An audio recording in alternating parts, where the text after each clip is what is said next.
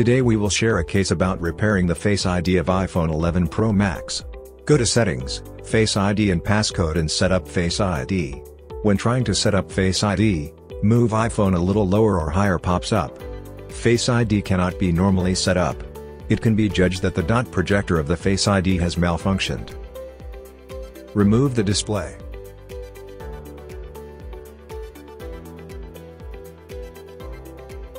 Then detach the Face ID module.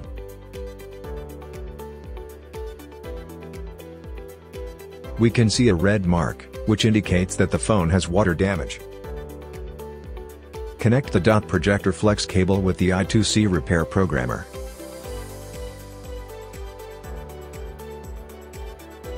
The test shows that the Dot Projector Flex cable has malfunctioned. Press Read. Read the data from the Dot Projector Flex cable. Connect a new I2C iPhone 11 Pro Max Flex cable to the programmer.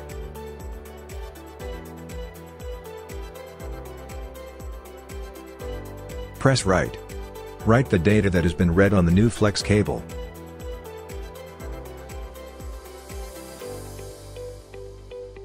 Next, we remove the Dot Projector module. To prevent the crystal from becoming loose and then affecting the positioning, we need to fix the crystal with UV adhesive. Solidify it with UV lamp. Remove the foam on the back of the Dot Projector.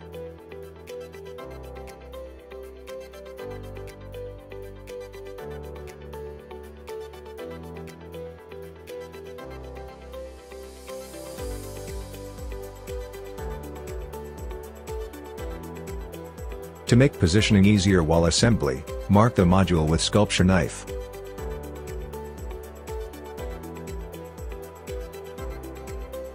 Since the Dot Projector Flex cable is under the metal plate, lift the metal plate to remove the Flex cable.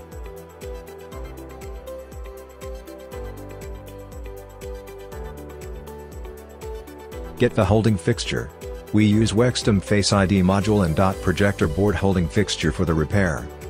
Attach the Face ID module to the holding fixture.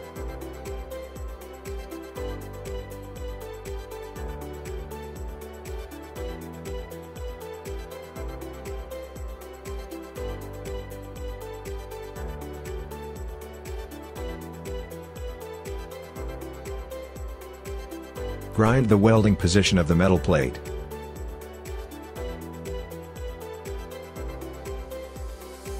Insert the pry knife into the gap between the Dot Projector module and the crystal. Heat with hot air gun at 150 degrees Celsius. Pry up the Dot Projector module. Remove the Dot Projector Flex cable.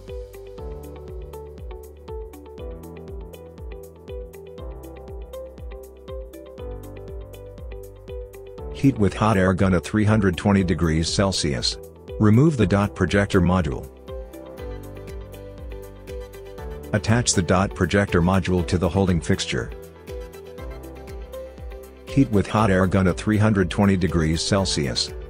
Remove the MOSFET.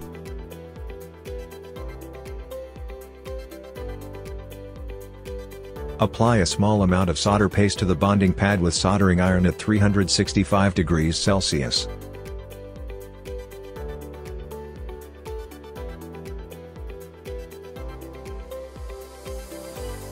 Jump wire between pin 2 and pin 3 of the MOSFET with 0.02 mm copper wire.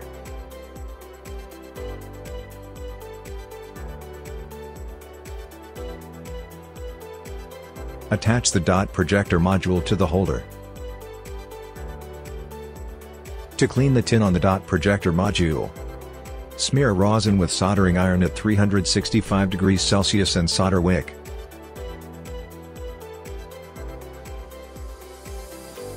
Clean the module with PCB cleaner afterward.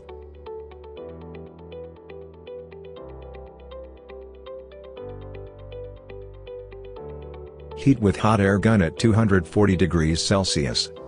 Remove residual adhesive with tweezers.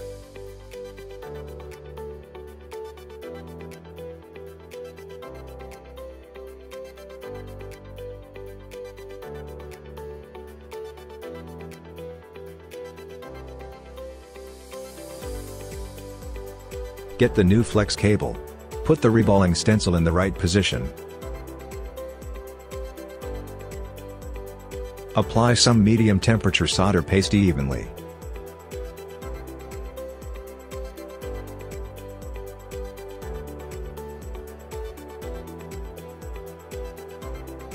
Heat with hot air gun at 320 degrees Celsius.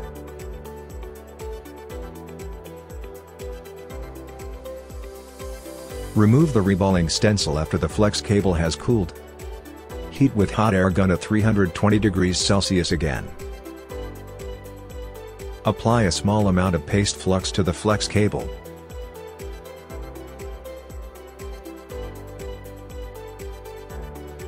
Fix the flex cable to the holder.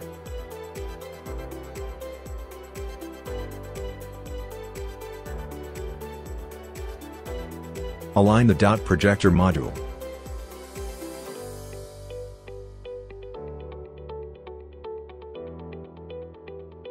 Solder with hot air gun at 320 degrees Celsius.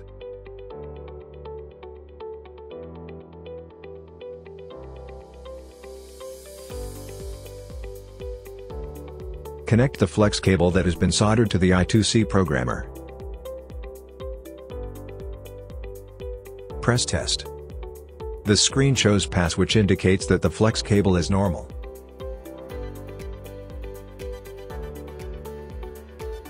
Attach the flex cable to the holding fixture.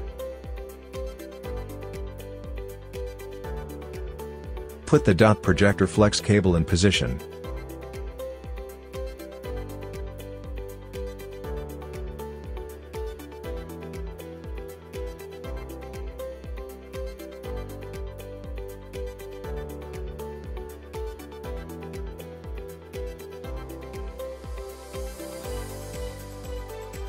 Apply a small amount of 460 adhesive between the dot projector module and the crystal. Once the adhesive has set, arrange the flex cable.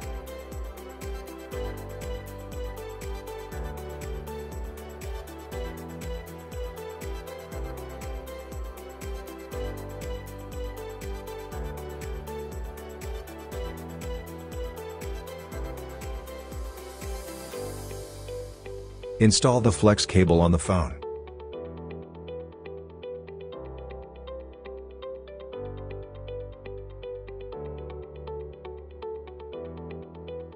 Connect the screen and battery.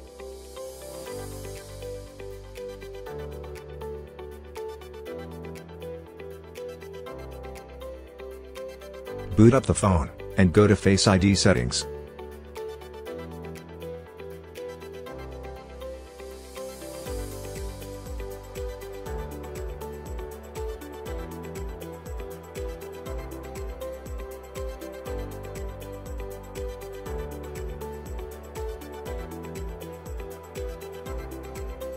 Face ID is set up normally.